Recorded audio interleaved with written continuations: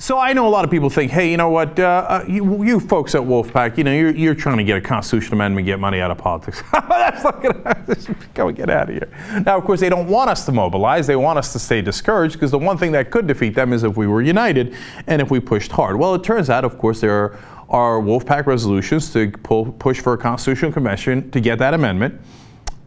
In 10 different states, backed by over 50 legislators all across the country. Now, they're state legislators, okay? The national guys are totally corrupt, but at the state level, it can work. And right now, in Maryland, it's going really well, actually. There's a HJ7 proposed by Jamie Raskin, who's a great state legislator, and that is to call for a convention to get money out of politics. Awesome. Perfect, right? And of course, Wolfpack supports that. And right now, the Maryland House Rules Committee is considering that.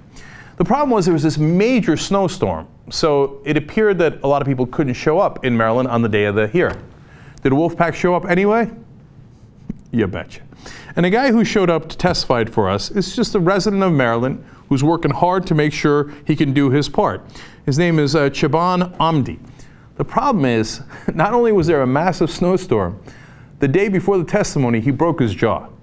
So obviously he couldn't testify. Wrong. He testified anyway. Here's his testimony. I apologize if I'm difficult to understand. I'm speaking with a broken jaw.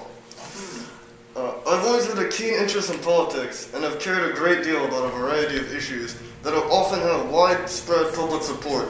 For that reason, the actions and inactions of Congress have perplexed and disappointed me when they have ignored those issues, until I realized that the problem is that our federal level politicians are frequently more influenced by those who finance them than by the people they were elected into office to represent. That is why I decided to join Wolfpack, which is currently working in over 40 states and has at least 10 resolutions similar to HJ7 live in other state legislatures. We have over 10,000 people signed up as volunteers and tens of thousands more who have signed up in support of the change we are seeking. The reason so many follow what we are doing is because we are connected to the Young Turks, which is the largest online news show in the world. They have over 1 million subscribers and over 1 billion views on YouTube, which is up there with celebrities like Kid President and OK Go. There are only 100 people in the entire world that have that kind of audience on YouTube. Let me put it this way. There are more progressive people watching Cenk Uygur and the Young Turks every month on YouTube than there are conservatives listening to Rush Limbaugh on the radio. The Young Turks are using this audience to solve what they see as the biggest problem facing our country: money in politics and corruption in Washington, D.C.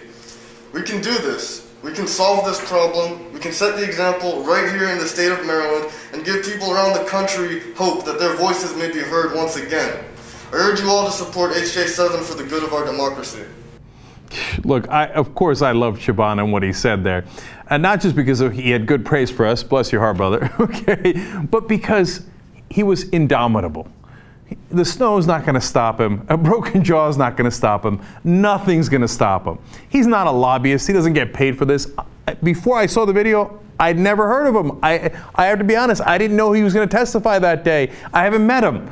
But that's what we do. We set up an organization and we say, if you believe in this, and you're real citizens and who actually want to make change in this country, you join us. And look at that. He's testifying in front of a committee, and that bill has a very good chance of passing in Maryland, because there's a lot of people like Chiban working in Maryland calling all their legislators and saying, you got to do this for us. And when they hear from him, they say, hey, you know what?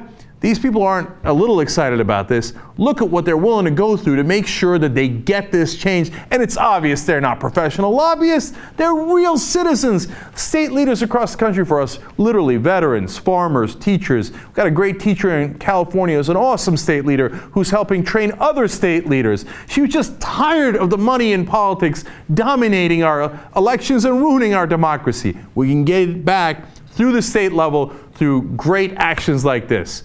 So if you live in Maryland, definitely join us, wolf-pack.com. Get that passed in Maryland. That would be awesome.